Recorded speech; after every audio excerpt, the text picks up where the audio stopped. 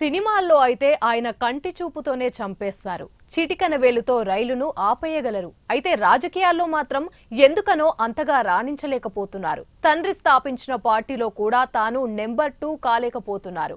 అంతేకాదు తన సొంత నియోజకవర్గంలో కూడా పట్టు సాధించలేకపోతున్నారు.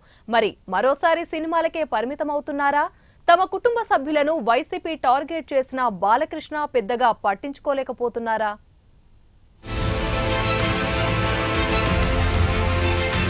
తెలుగుదేశం పార్టీలో నందమూరి బాలకృష్ణ వ్యవహారం హాట్ టాపిక్ గా మారింది. పార్టీ కష్ట సమయాల్లో బాలకృష్ణ ఉపయోగపడడం లేదన్న వ్యాఖ్యలు వినబడుతున్నాయి. తెలుగుదేశం పార్టీ అనగానే చంద్రబాబు తర్వాత గుర్తొచ్చేది బాలకృష్ణ. సినీ హీరోగా ఎన్టీఆర్ తనయుడిగా ఆయన పార్టీలో ప్రత్యేక గుర్తింపు ఉంటుంది. పార్టీ కార్యక్రమాల్లో బాలకృష్ణ పాల్గొన్నారంటే ఆ ఊపే వేరంటారు. కార్యకర్తల్లోనూ జోష్ నిండుతుంది. అయితే గత 2 సంవత్సరాలుగా బాలకృష్ణ అంటి ముట్టనట్లు ఉంటున్నారు. తాను ప్రాతినిధ్యం వహించే హిందూపురం నియోజకవర్గానికే పరిమితమయ్యారు. అధికారంలో ఉన్నప్పుడు ఎటు బాలయ్య పెద్దగా పట్టించుకోరు, సినిమాలకే పరిమితమవుతారు. తన తండ్రి ఎన్టీఆర్ ముఖ్యమంత్రిగా ఉన్న సమయంలోనూ బాలకృష్ణ రాజకీయాల జోలికి వెళ్లలేదు. అయితే ఇప్పుడు చంద్రబాబు ఒక్కరే సతమతమవుతున్నారు.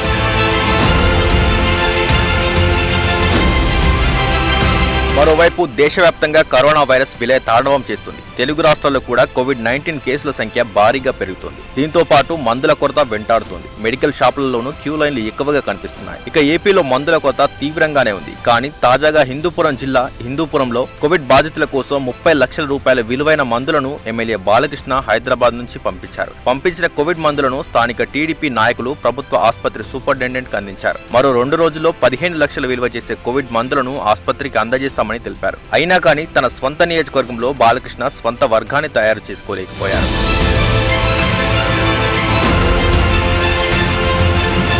ఇక 2019 ఎన్నికల తర్వాత తెలుగుదేశం పార్టీ పూర్తిగా కష్టాల్లో పడింది. పార్టీని విడిచిపెట్టే నేతలు కొందరైతే 90% మంది నేతలు యాక్టివ్ గా లేరు. దీనికి తోడు వరుస ఓటములు పార్టీని మరింత కుంగదీస్తున్నాయి. ఈ పరిస్థితుల్లో బాలకృష్ణ ప్రజల్లోకి రావాలని పార్టీ నేతలు కార్యకర్తలు కోరుతున్నారు. కానీ బాలకృష్ణ కనీసం ఉప ఎన్నికలు, మున్సిపల్ ఎన్నికల ప్రచారంలోనూ పాల్గొనకపోవడం చర్చనీయాంశమైంది. మరోవైపు ఏపీలో ఉన్న ప్రధాన సమస్యలపై కూడా బాలకృష్ణ స్పందించడం లేదు. విశాఖ స్టీల్ ప్లాంట్ విషయంలో అందరూ స్పందించినా బాలకృష్ణ మాత్రం పెద్దగా పట్టించుకోలేదు. సినిమాలకే పరిమితమయ్యారు. తమ కుటుంబ సభ్యులను వైసీపీ టార్గెట్ చేసినా బాలకృష్ణ పెద్దగా పట్టించుకోలేదు.